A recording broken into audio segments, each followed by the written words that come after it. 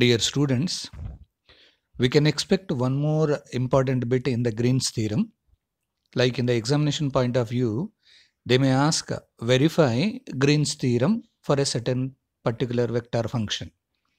In order to do that, you just recall your Green's theorem statement. We will be having left side one integral and right side another integral. Left side line integral, right side double integral. So in order to do the verification, individually you are calculating the left side integral and right side integral, and just you make the comparison between the solutions. If both the solutions are equal, then we can say that Green's theorem is verified. Maximum for any type of vector function, it is going to satisfied by Green's theorem. So for example, I just give you one important problem you can expect in the final exams.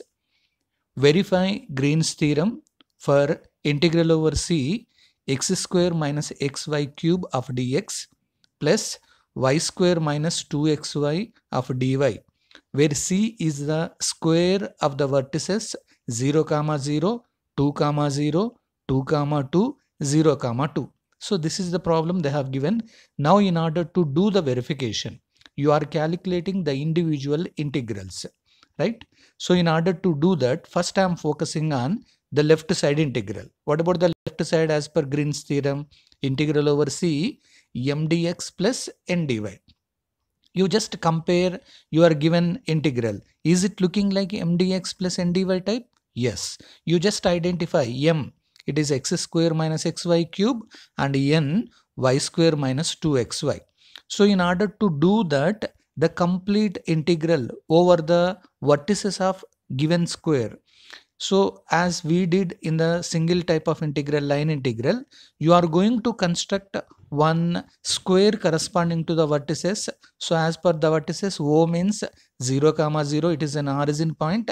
A some 2, 0, B 2, 2, C 0, 2. So the complete line integral of the vertices of a square is the combination of the four lines OA, AB, BC and CO. So simply I can say that integral over C m dx plus n dy equal to integral over A OA plus integral over AB plus integral over BC plus integral over CO.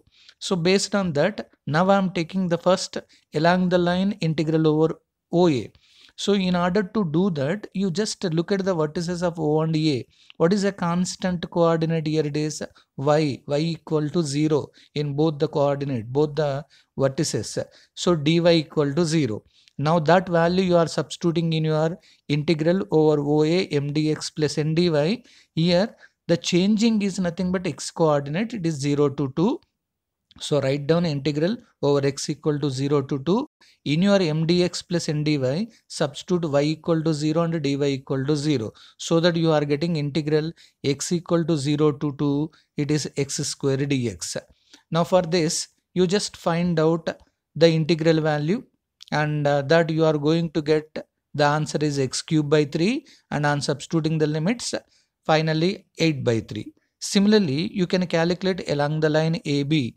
So along the line AB, here the constant coordinate is x equal to 2, so that dx equal to 0. These values you are substituting again in m dx plus n dy, and on making the simplification you are getting the answer minus 16 by 3. Similarly, along the line BC, there the constant coordinate is y equal to 2 and dy equal to 0. So on making the substitution in m dx plus n dy, you are getting the answer is 40 by 3. Similarly, there is one more line along the line CO. Here x equal to 0 and dx equal to 0. So that m dx plus n dy, finally you are getting the answer minus 8 by 3. So therefore the complete line integral m dx plus n dy, it is equal to combination of 4 lines, and finally you are getting the answer is nothing but 8. So this is what we calculated in the left hand side integral. Now we are going to enter into the right side integral of your Green's theorem. Right side integral is double integral over r dou n by dou x minus dou m by dou y of dx dy. Just for the given m and n, you find out dou n by dou x value, directly it is minus 2y, and dou m by dou y value, it is minus 3xy square. Since we are using double integration, we need to identify the x limits. Look at the vertices. X is changing from 0 to 2 from all the vertices.